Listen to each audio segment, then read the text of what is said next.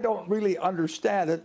I think it's an incredible technological advance in terms of showing what we can do, but I don't know whether we know what happens. And I was listening, who was it the other day who knows a lot about technology? He just says that, it scares him. Well, if it scares him, it scares me in terms of the possibilities of it. I mean, we've done amazing things, like we figured out how to create an atom bomb back in 1945. I didn't know what an atom was or anything, but Einstein told me it was going to change the world, and it changed the world. So I don't want to change the world too many times without having some idea of the consequences of it. And I think this is extraordinary, but I don't know whether it's beneficial. There is a growing concern that there will be an AI arms race, as countries and companies compete to develop the most advanced AI technologies. This could lead to the development of increasingly sophisticated and dangerous weapons,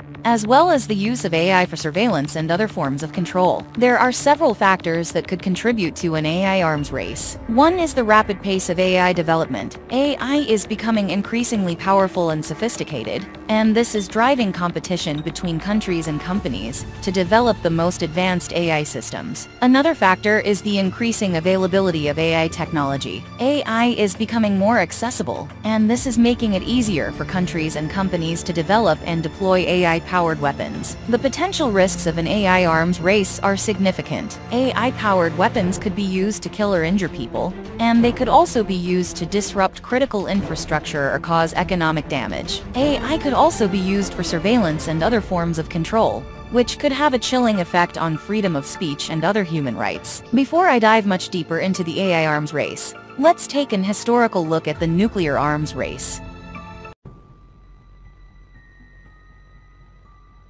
The nuclear arms race was a period of competition between the United States and the Soviet Union to develop and deploy nuclear weapons. The race began in the late 1940s, after the United States developed the first atomic bomb, and continued until the early 1990s, after the collapse of the Soviet Union. The nuclear arms race was driven by several factors, including the fear of nuclear war, the desire to maintain military superiority, and the belief that nuclear weapons could be used to deter aggression. The race also led to the development of new technologies, such as intercontinental ballistic missiles, ICBMs, which made it possible to deliver nuclear weapons to any target on the globe. The nuclear arms race was a major factor in the Cold War, and it contributed to the global tensions and instability of that period. The race also had a significant impact on the environment, as nuclear testing released large amounts of radiation into the atmosphere. The nuclear arms race ended with the collapse of the Soviet Union in 1991. However, the threat of nuclear war remains a major concern, and the world is still vulnerable to a nuclear attack. Here are some of the key events in the history of the nuclear arms race. 1945. The United States develops the first atomic bomb, and uses it to attack the Japanese cities of Hiroshima and Nagasaki. 1949. The Soviet Union develops its own atomic bomb. 1952. The United States develops the hydrogen bomb, which is much more powerful than the atomic bomb. 1953. The Soviet Union develops its own hydrogen bomb. 1957. The Soviet Union launches Sputnik, the first artificial satellite, which begins the space race. 1962. The Cuban Missile Crisis brings the world to the brink of nuclear war. 1963. The United States and the Soviet Union signed the Limited Test Ban Treaty, which prohibits nuclear testing in the atmosphere, underwater, and in outer space. 1968. The Non-Proliferation Treaty is signed by the United States, the Soviet Union, and most of the world's nations. The treaty prohibits the spread of nuclear weapons to non-nuclear states. 1972. The United States and the Soviet Union sign the Anti-Ballistic Missile Treaty, which limits the development of anti-ballistic missiles. 1986. The Chernobyl nuclear disaster in the Soviet Union highlights the dangers of nuclear power. 1991. The Soviet Union collapses, ending the Cold War. 2002. The United States withdraws from the Anti-Ballistic Missile Treaty. 2003. The United States invades Iraq, sparking a new nuclear arms race in the Middle East. 2010. The United States and Russia sign the New START Treaty, which reduces the number of nuclear warheads each country is allowed to possess. 2017. The United States withdraws from the Intermediate Range Nuclear Forces Treaty. 2020. The United States and Russia begin talks on a new nuclear arms control treaty. The nuclear arms race is a complex and dangerous history. It is important to remember the lessons of the past and to work together to prevent a nuclear war from ever happening.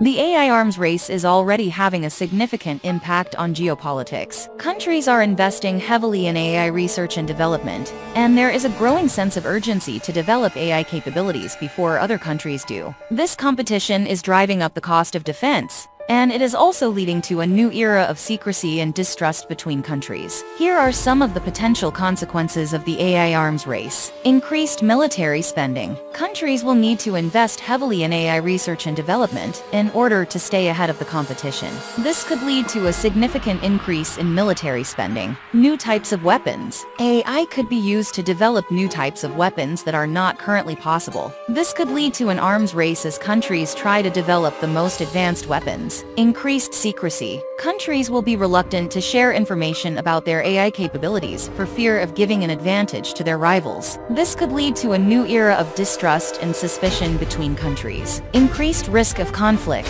The use of AI in warfare could make it more difficult to control escalation and could lead to more widespread conflict. It is important to note that the AI arms race is still in its early stages. It is possible that countries will be able to manage this competition in a way that minimizes the risk of conflict. However, it is also possible that the AI arms race could lead to a new era of instability and conflict. Only time will tell how this competition will play out.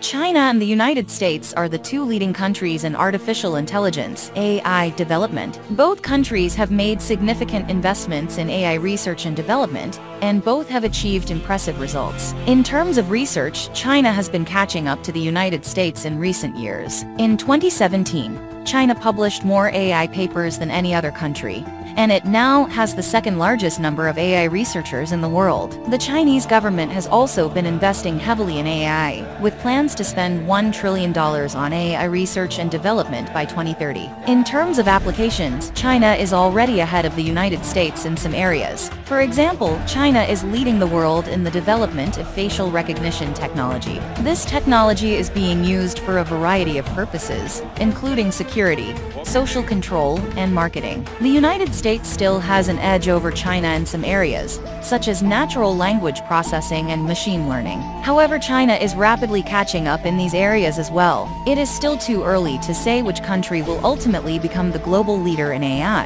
However, it is clear that both countries are investing heavily in this technology, and that AI is likely to have a major impact on the world in the years to come. The AI arms race is a complex and challenging issue. There are no easy solutions, but it is important to start thinking about how to manage this competition in a way that minimizes the risk of conflict. Some potential solutions include developing international norms and regulations for the use of AI in warfare, and investing in research on AI safety and ethics. It is also important to remember that the AI arms race is still in its early stages. It is possible that countries will be able to manage this competition in a way that avoids conflict. However, it is also possible that the AI arms race could lead to a new era of instability and conflict. Only time will tell how this competition will play out. It is important to be aware of the potential consequences of the AI arms race, and to work to mitigate these risks. We must all work together to ensure that AI is used for good and not for evil.